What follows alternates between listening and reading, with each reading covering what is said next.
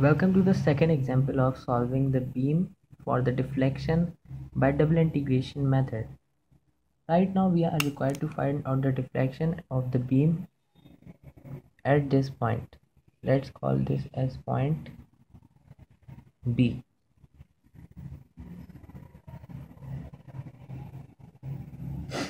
That has value of x as 10 feet.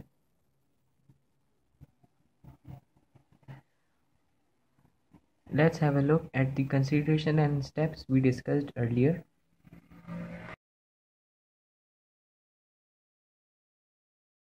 In these steps and considerations for this beam,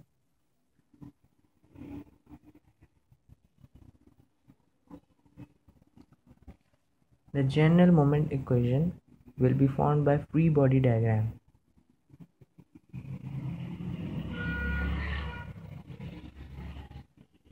The reactions were already found, which we discussed in previous examples.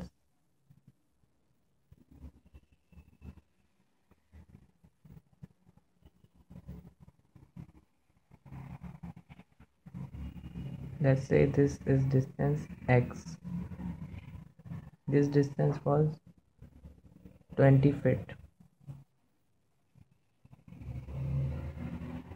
Since the section is not cutting this UDL, so we need to extend this UDL till the section and apply equal and opposite UDL to make sure that the beam remains in equilibrium. This is also 10 kip per foot. Here moment is shear. This distance would be the distance x minus 20 feet. This is the distance x and this is 20 feet. So this distance would definitely be minus 20 feet. This is 100 kip reaction force, and here again 100 kip reaction force. This one.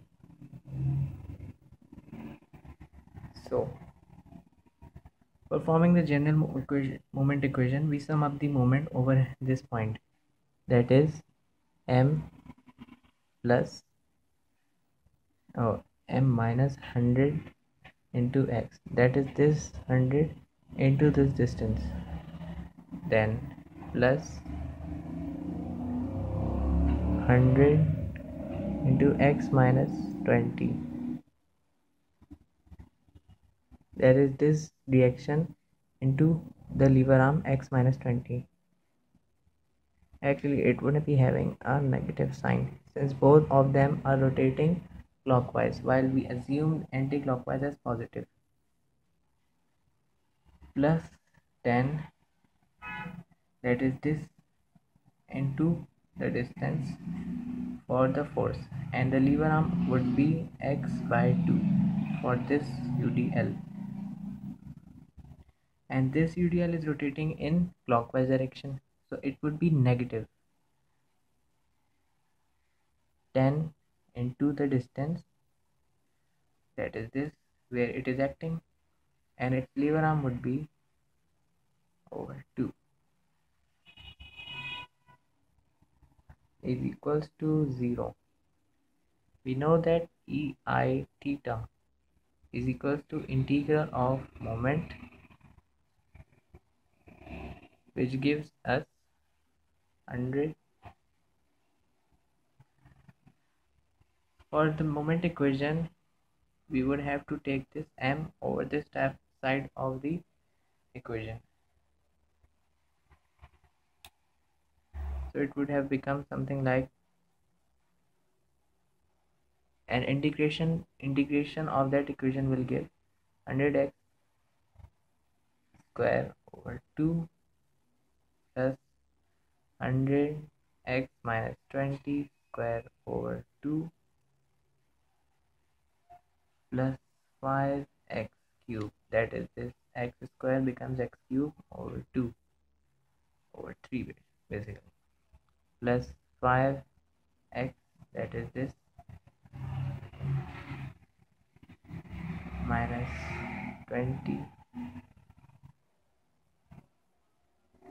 cube, since this will multiply this, and it is already in square form, so after integration it would become q plus c1.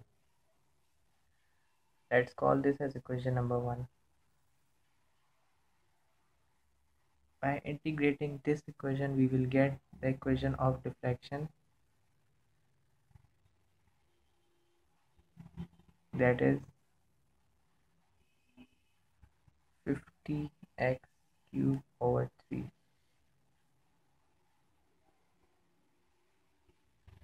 plus 50x minus 20x cubed over 3 plus 5x power 4 over 12 plus 5x minus 20 power 4 over 12 plus c1x plus c2.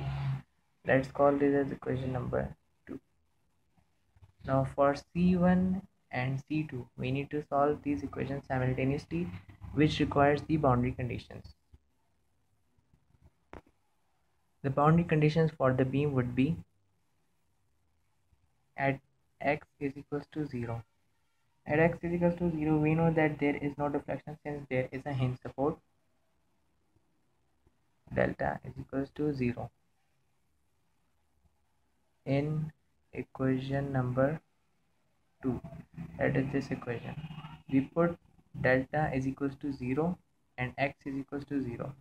We get the value of C2 as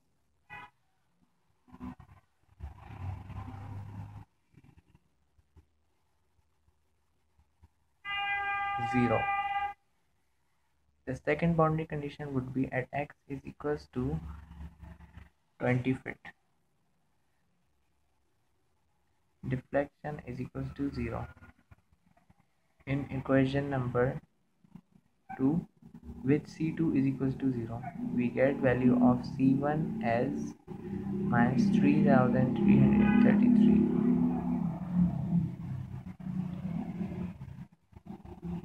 Now substituting the value of C1 and C2 into equation number 2, we will get an equation as